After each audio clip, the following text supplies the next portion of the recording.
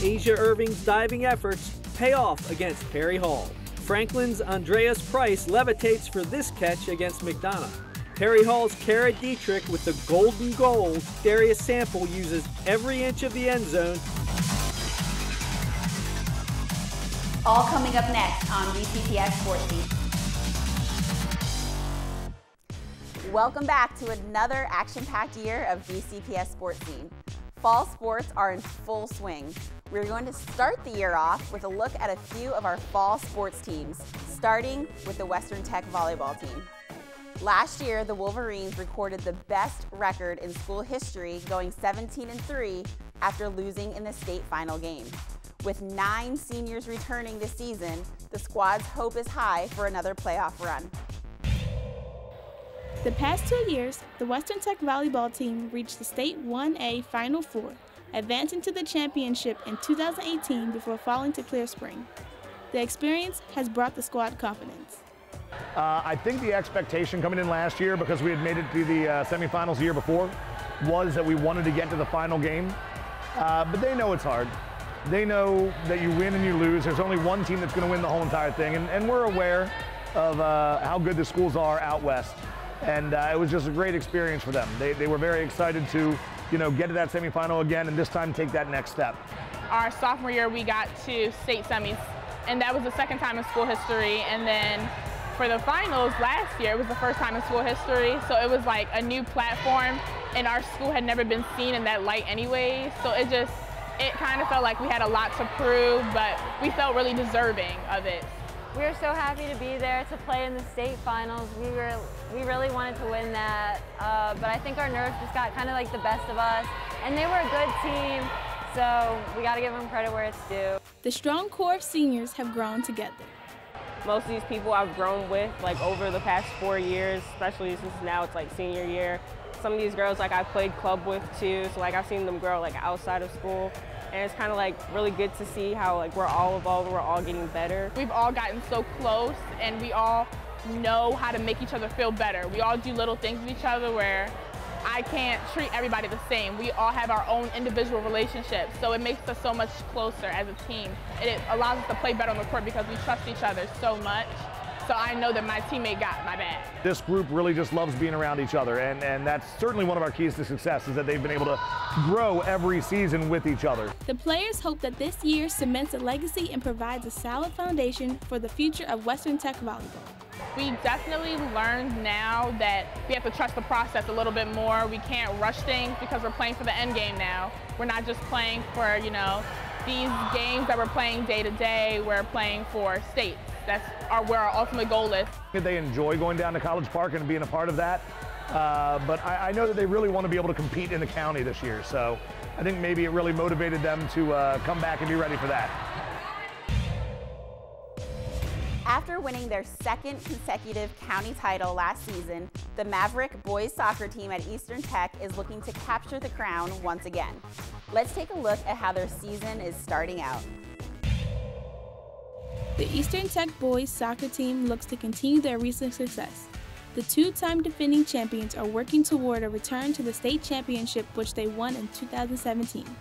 Our expectations are always high, but we always fight for each other. We know that we have each other to lean back on if we don't. We have this culture on our team where we always fight hard for each other, and if someone messes up, we pick each other up. We never set our expectations like, oh, we're gonna win states. Like, that's obviously a goal, but really our expectations are just to work hard, play hard, train hard, and play as a team. Despite being a magnet school, the Mavericks have developed a culture that allows for consistent success. We're a small school relatively. We don't have that many people to choose from when trials come along the corner. But the very few members we do choose on the team, we're very competitive. So all throughout the year, we're getting better and pushing each other. Our strength is #1, the players. They've empowered my assistant coach, Andy, and myself to make sometimes very difficult decisions, and we in turn give that respect right back to them. They understand that we're respecting them. They're understanding that we trust who they are and value their input and even their insight at times. And when we have that kind of positive, interactive relationship with the players, everything works out well. Coaches definitely do their part in their leadership roles and encouraging our competitiveness and teaching us the basic skills. And then we have us, not just me or the other captains, but every single individual plays a role on this team. We basically just try to come out and do the right thing every day. We do have, I must admit, we have a very disciplined approach to how we choose to play certain types of games. The kids buy into that, and if they do it consistently, minute by minute and second by second, in the end, the wins will come along for the ride. That's our general philosophy. This year's squad has a nice mix of abilities. Our starting 11 is all very experienced, and then we have a good amount of subs who are pretty experienced at the varsity level as well. And then we also have a good amount of players that are coming from JV this year. I think it's just about our effort. If we all try our best and encourage each other, it's all about our team attitude and mentality. If our mentality is right, I think we can go very far. Delaney's cross-country teams have been strong the last few seasons.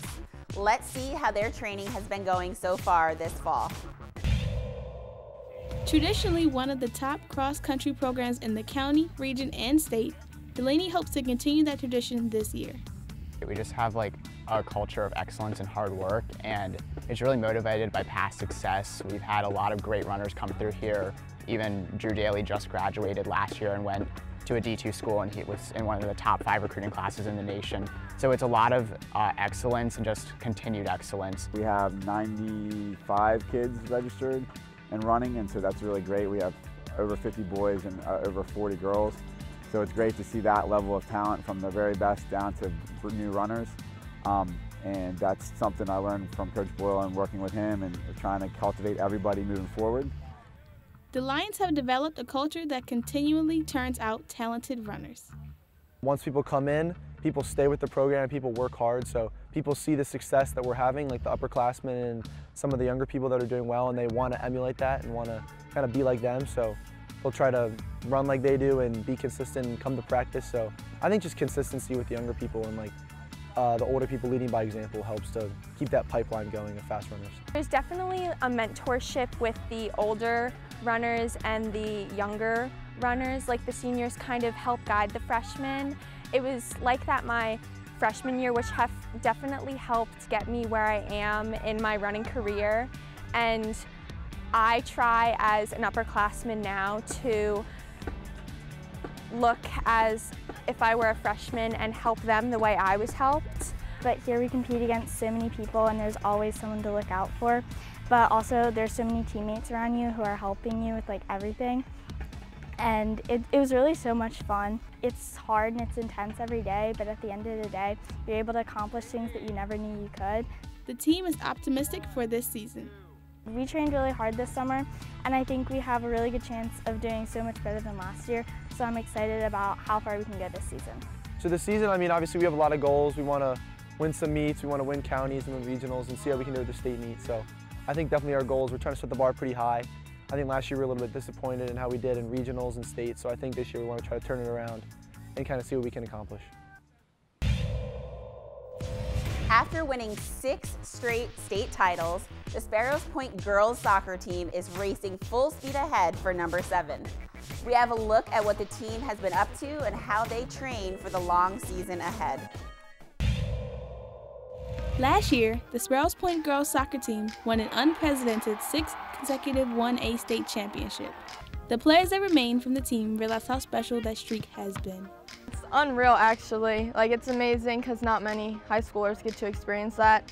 Like, even once is like great, but I've done it 3 times, and I really hope we can pull through with another one this year.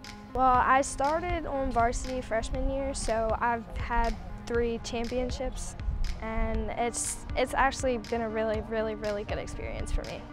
Like, it's a lot of the girls just made everything so much better. This year's squad faces more turnover than in previous years, which will be a challenge to overcome.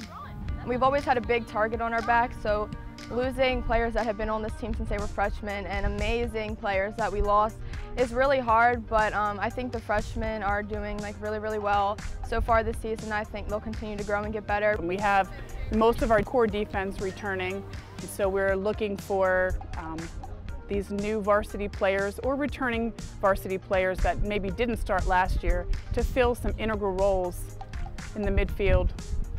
I think we still got the skill and definitely still have the motivation to win another state championship. We just have to work a little bit harder because we don't have like as much skill as we used to, but I feel like if we keep working harder, we'll get to that point again. Compounding the challenge for the Pointers is a step up to the 2A classification. It's going to be a lot of pressure, but I feel like we can push through it. I feel like we all have the skills and the talent to achieve winning all of our games, but I feel like we can keep our streak going. I think every game in 2A is going to have to be well played. We can't have a bad game. You just got to be on top of it for the entire playoff season.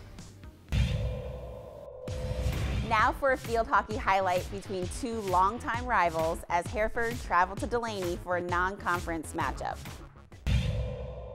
The Hereford Bulls met at Delaney to face the Lions in a field hockey matchup. The game begins with the Lions having the first good scoring opportunity.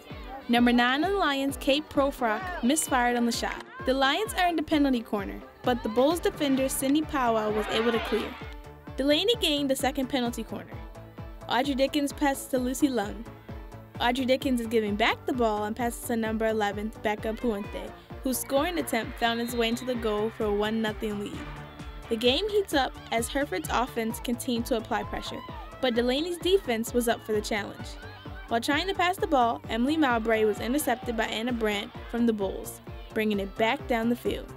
From the corner, the Bulls captain, Chloe Parker, passed to Anna Brandt, who was given the opportunity to score, tying the game 1-1. Facing a challenging opponent, the Lions prevail in scoring with the help of number 16, Emily Mowbray, giving the Lions a 2-1 lead. Kate Profrock sets up for the penalty shot, only to be blocked by Hereford's goalie. The score is still 2-1. A block by the Bulls captain, Chloe Parker, sends the ball back towards the goal, giving Hereford a fighting chance. Hereford comes back down the field, only to have the shot deflected by the Lions goalie and cleared by Lucy Lung. The Bulls and the Lions challenge each other and prove to be tough competition. Hereford's blocks and Delaney's defense continue to be present as the game is coming to a close. A last-minute goal attempt was made by Hereford's Emily Reddy, but it was successfully blocked by Delaney's May Jung. In the last final seconds of the game, both teams continued to play hard and remain tough competition for one another. As the game comes to a close, Hereford gave it their all, but the ending score remained 2-1, declaring the Delaney Lions the winners in this epic matchup. Close game and nice win by Delaney. That's a wrap on our first episode for this school year. Keep an eye out for our next show. As always, thanks for watching and make sure to follow us on Twitter at BCPS-Sports Scene for ongoing updates.